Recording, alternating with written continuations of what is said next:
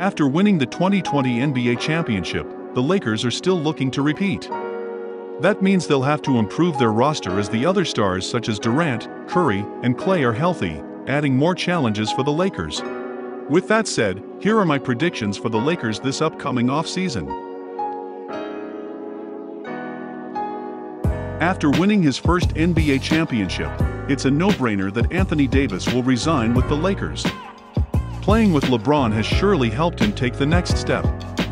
LeBron taught him what it takes to be a champion by helping him view the game differently by blocking out the noise and constantly giving 100%.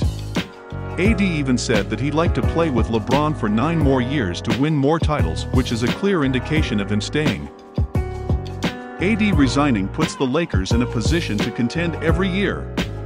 With the help of GM Rob Pelinka planning to add another young star to the mix, it extends LeBron's time in the NBA by allowing him to not always carry the team. Once LeBron leaves, the Lakers will still be contending with AD, and the other star the Lakers will soon trade for or sign. The next prediction is the Lakers trading Kyle Kuzma, Danny Bricks, McGee, Cook, and their 28th pick for Chris Paul. This rumor has been growing recently, and it might not be as bad as people think except for the huge contract that comes with it. Although the Lakers would have to sacrifice their cap space to absorb Paul's contract, it would form a big three that would dominate the league. It's unlikely that the Lakers get a star in the 2021 free agent market. The only likely one they get would be who? DeRozan. Lol, no thanks, and Kyle Kuzma will also look to get paid.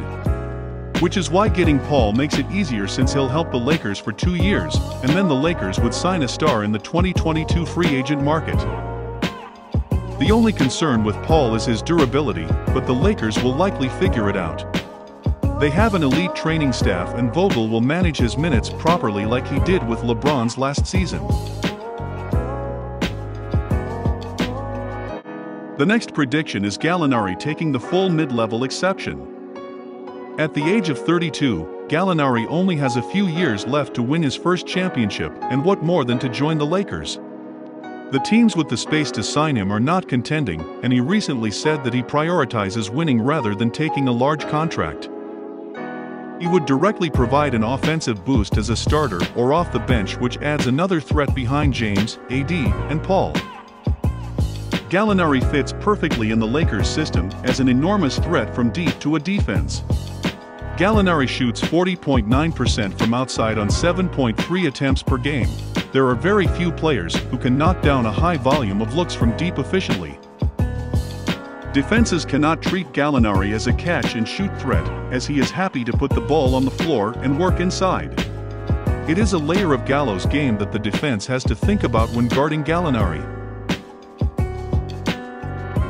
The next prediction is the Lakers signing Mo Harkless. A strong wing defender with length and athleticism is of critical importance, especially since James is getting up there in age and is unable and unwilling to play elite-level defense at all times. After all, he does have to pace himself at this point of his career. Harkless not only has length, but he also weighs about 220 pounds, which gives him the girth and strength to body up to players like Kawhi, way off P.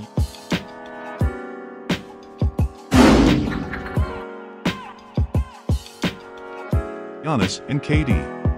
As we all know, defense wins championships, and signing Harkless would go a long way towards keeping the Lakers among the NBA's elite defensive squads. He can also knock down open three-point shots as well, unlike Kyle Kuzma pump-faking nobody. He is just so good down there. Kuzma left. You are so dumb. You are so dumb. Damn.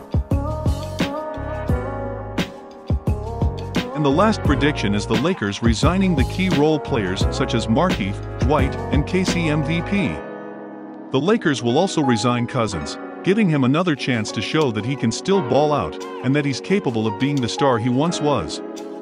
It's likely that these players would want to run it back for a chance to repeat with how deep the team is. Keeping these players would also mean keeping the great chemistry the team has developed over the past season, which gives them the edge over the rest of the teams. That completes the team with a starting lineup of Paul, KCP, LeBron, AD, and Dwight who can play on both ends of the floor. while the bench consists of Bradley, Caruso, Harkless, Gallinari, Cousins, THT, and Morris. Though Gallinari and Cousins aren't that great in defense, they have Caruso, Bradley, and Harkless to cover for them. The Lakers will likely play Cousins off the bench and gradually increase his role, inserting him in the starting lineup once they feel that he's ready for it. With all that said, let me know down the comments your predictions, and if you think the Lakers can pull this off. Be sure to like this video, subscribe, and on the notification bell for more Lakers-related content. And that's a wrap. Peace.